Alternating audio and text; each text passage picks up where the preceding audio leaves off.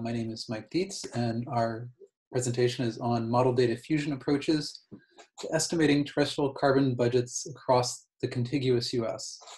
I want to draw your attention in particular to two key parts of this title. First, the idea of a carbon budget. There are a lot of different data products that tell us about parts of the carbon cycle, but don't give us a complete understanding of the carbon budget like we would get from detailed field studies at a site scale.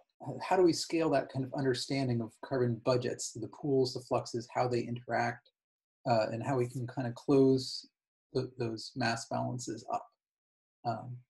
Second, I want to emphasize how we're doing this, which is through model data fusion. The key part here is that we are using a primarily data-driven approach where we use models as scaffolds to allow us to reconcile different data sources together. So essentially using models as giant covariance matrices to allow different parts of observations to communicate with each other and to share information. Next, how do we do this?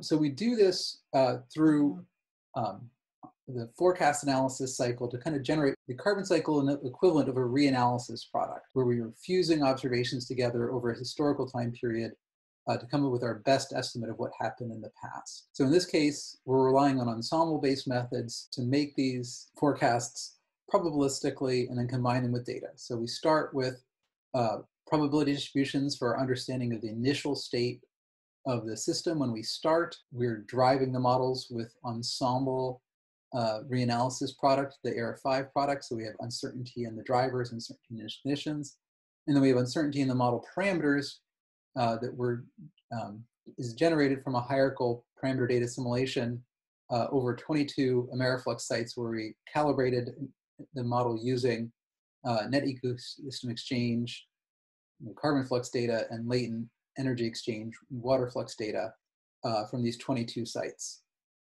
So we feed these samples of initial conditions, drivers, and parameters into a model. So we're making now an ensemble, and then we make a forecast. It gives us now a probabilistic ensemble forecast. So once we've made that forecast for any particular year, we're going to confront that forecast with new observations from that year. And at this stage, those observations are coming from two sources: the Landscape above ground biomass product, which is ultimately derived from Landsat, and the MODIS LAI data. We then combine the forecasts and observations in what's called the analysis step, which is essentially just an application of Bayes' theorem, where the forecast is treated as our prior estimate of the state of the system, and the observations enter through a likelihood, and we combine that prior and likelihood to get a posterior, which gives us an updated estimate of the state of the system. And I want to point out that all of this code and techniques are embedded in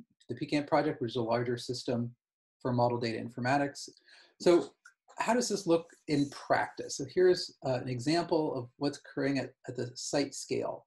So here we see in each year a forecast is made that predicts, in this case, above ground biomass 1 year into the future. We then see what the above ground biomass for that year actually was, and then we combine the forecast and analysis. The forecast and the data get an updated estimate of the system analysis.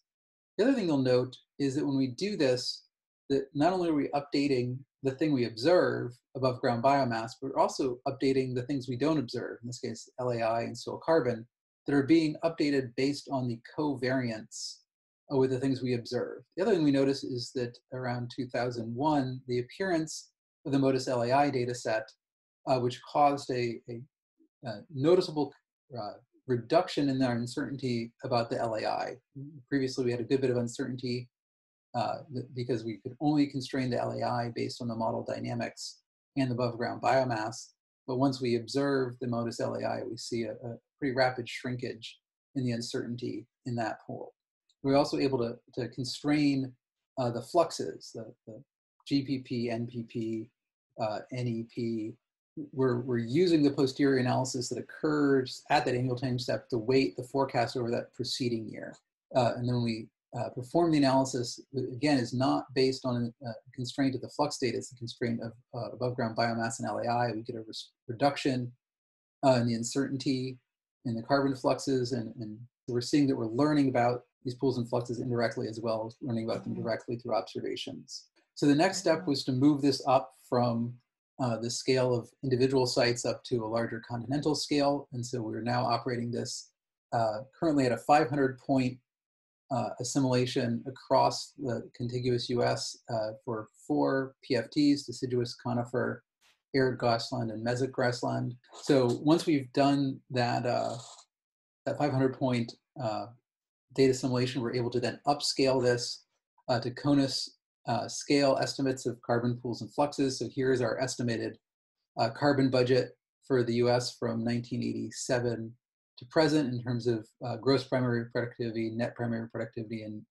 NEP, net ecosystem productivity. There actually are some patterns here that are not likely to be signaled, but are actually like to be transients of the data assimilation system itself. So one thing we notice is that from the start of the system, there are a few initial transients.